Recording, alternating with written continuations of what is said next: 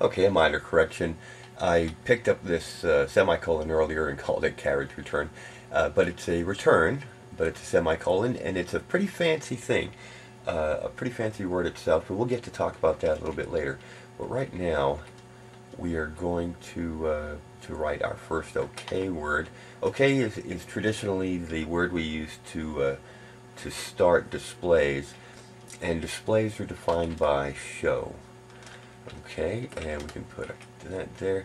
Now, for instance, if I want to just show the keyboard, one thing I need to do is also deal with the background, so I'm going to put black screen and keyboard. Alright, so now I've got, okay, show black screen keyboard, and I'm going to clear this, load it, hit OK, and we show the keyboard.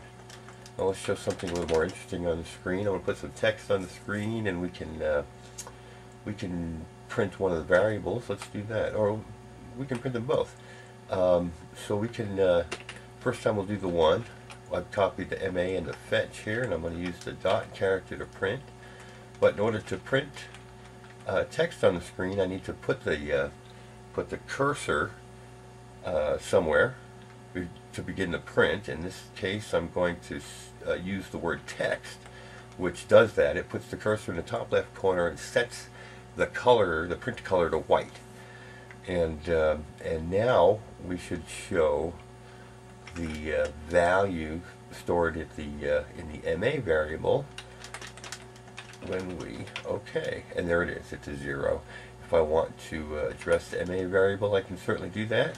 If I want to put something in it, I can put 456 and then MA store, and it prints on the screen in real time.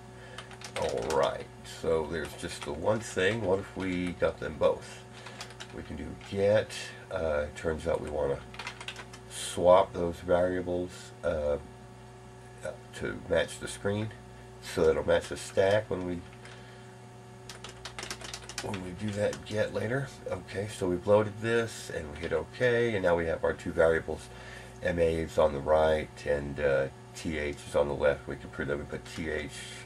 We can go find swap. We don't have swap yet, so load it, swap, and store. And so we have a display of our variables. Now we can turn that display on every time we load the program if we want to.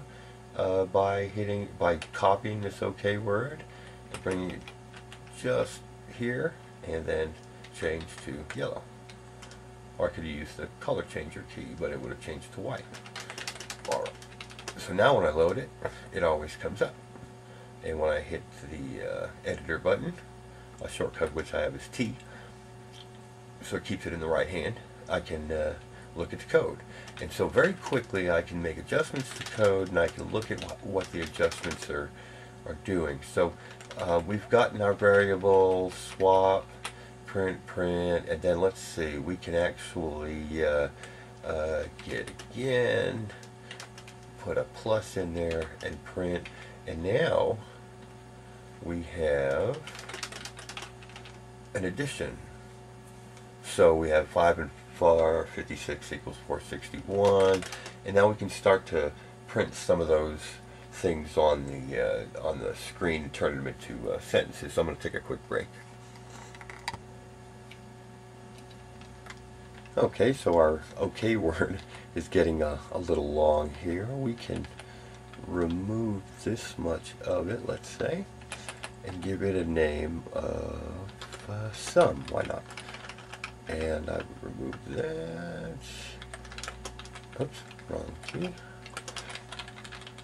And we can copy sum, and we can set it in here, and we can change to green. Alright. Now we do the same thing. Okay, so we've got a sum word.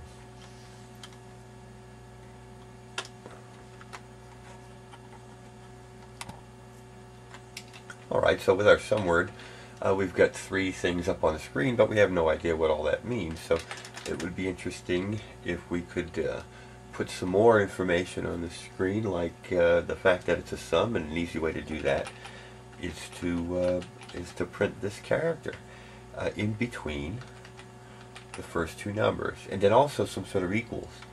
Well, it turns out we don't have equals, but we do have letters we can use, and it turns out that we can turn on our icons editor, and we can look for some of these letters. Now, one thing I want is a plus, and plus is the 43rd icon, so we can write that down. Let's see. Turn the icon editor back on. We can go OK, and it's back on. And if we turn the icon's keyboard back on, I type the word H and spacebar, and now I've got its keyboard back on. And I'm going to go down here, and instead of equals, we'll use the word is. And let's see, so it needs an I and an S, so we need 7 and 8. Okay, so we've got gathered all the icons we need. We need to emit them, and is going here, so it's 7. Let's see, turn the editor on. I'm going to choose the yellow keyboard and type in the yellow number 7 and the yellow number 8. Now I can only have one yellow number at the, well, we can talk about that too, at the transition from yellow to green. And since I'm not doing anything, well, I am doing something in between these numbers, I'm emitting, so I can have them both yellow. So that would emit the word is. And there it is, it's already in there. Looks like we need a space. Oh, I beg your pardon. Green space. And also we want to put our plus sign, so that's green 43 emit.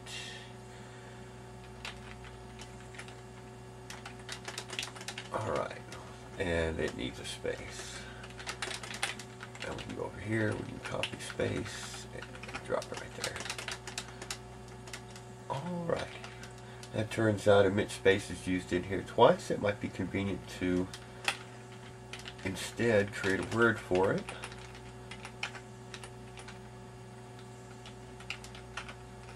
Emit space copy. This helps keep our words short. We'll change to red definition and emit space. Okay, now when we load, it looks like a math sentence. And we'll save, and a quick break.